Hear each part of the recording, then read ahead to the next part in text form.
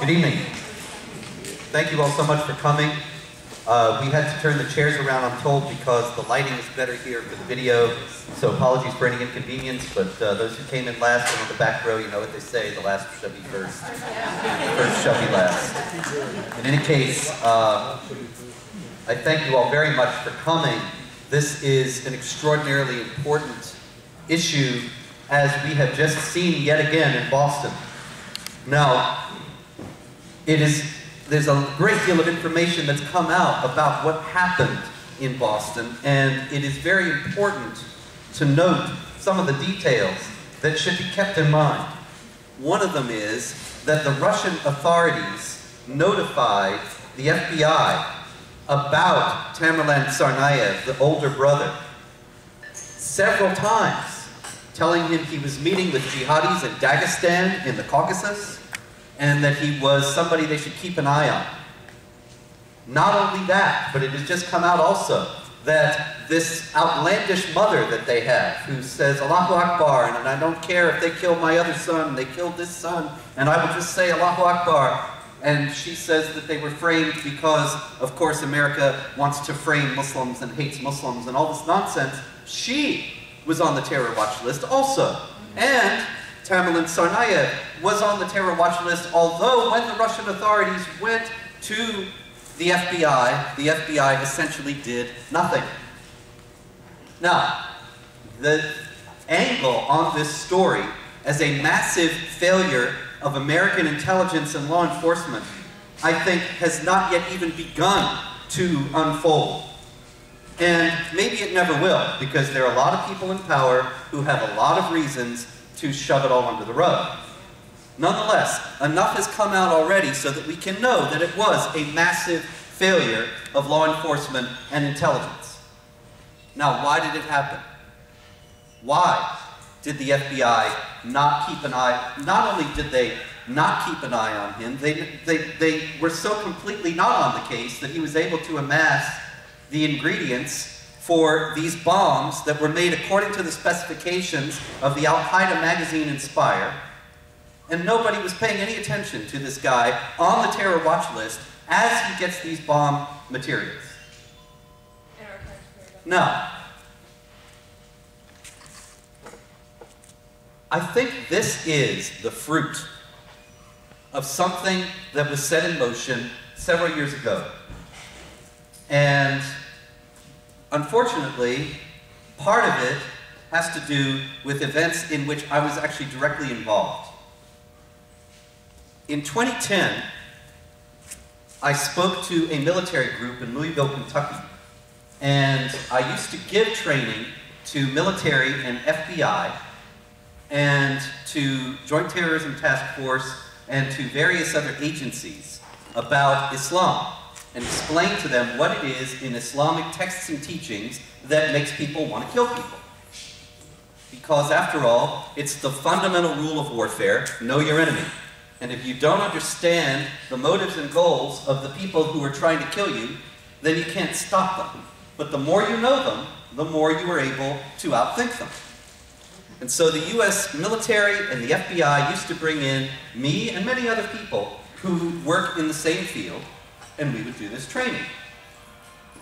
But then, in 2010, I spoke at in Louisville at this military base, and published a photo on my website, Jihad Watch, of me standing with two of the hosts, who were active US military personnel at the time.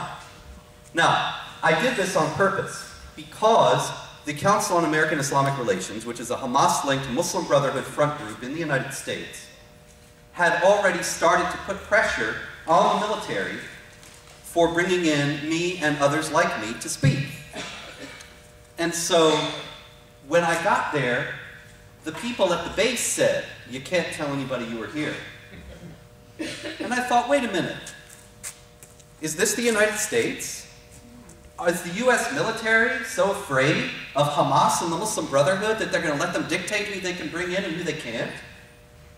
And I thought, you know, I just can't go along with that.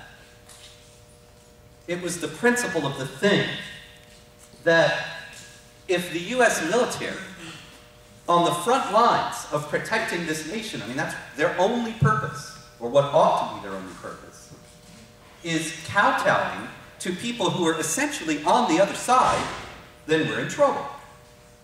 Right. And so these two officers who were among my hosts, they agreed with me, and that's why they posed for the picture and why we put the picture up. But they did ask that the insignia, their insignia, be obscured and so on. And so I did that. However, on the back wall was the logo of the place itself. And we forgot about that. And so the Council on American Islamic Relations complained, and they wrote to the military base in Louisville, they wrote to the Secretary of Defense, they wrote to the head of the FBI, they got a huge coalition, they got Reverend Jesse Jackson to complain, they got all kinds of people to complain because I was training military personnel. And they broadened it out and began a campaign to get all of the training materials that were being used by the FBI and other intelligence agencies and DHS scrubbed of any mention of Islam and jihad, and all the trainers like me be removed. And they did. In 2011, Fatima Hera, who is the head of a Muslim advocacy group in the United States, along with 57 other Muslim organizations, including these Hamas-linked Muslim Brotherhood groups, like the Council on American Islamic Relations, the Muslim American Society, the Islamic Society of North America, and others, wrote to John Brennan, who was then the Deputy National Security Advisor, and said, you've got to cleanse the training materials of all this Islamophobic material. And they specified. They said, you've got Spencer in there, and you've got Stephen Coughlin, who is a great man, who was the only authority on Islamic law in the Pentagon for many years, until he was cashiered at the behest of Hisham Islam, the assistant to the Deputy Secretary of Defense. And various other people and various other materials. They listed it all. They said, this has all got to go. It's racist. What racist? Jihad terror? I always forget. And it's bigoted and Islamophobic and hateful and so on. Okay, Brennan wrote back, I think maybe 40 or 50 seconds later, and he said, yes, we're so sorry, yes, we're going to scrub all this, we're going to undertake a massive effort. Not only are we going to scrub all this, but we're going to retrain everybody who was trained by this material, or these trainers. And we're going to make sure that there's nothing about Islam or jihad in any terror training materials. Now, look, how many non-Muslim terrorists can you really name? I keep hearing about Timothy McVeigh, and you know, eventually there's got to be an expiration date on that. It's been almost 20 years. And Timothy McVeigh represented no organized movement. There are Islamic jihadis in every continent and pretty much every nation of the world. There are armed Islamic jihads going on against non-Muslims in the Philippines, in Thailand, in Indonesia, in Malaysia, in Burma, in Iraq, in Chechnya, in Nigeria, in Egypt and Syria, and all over the globe.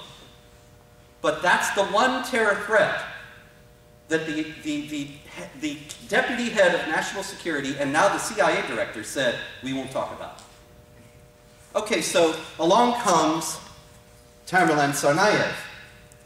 And the Russian authorities say he met with a jihad leader in Dagestan. And he met with him 6 times. And we think this guy is trouble.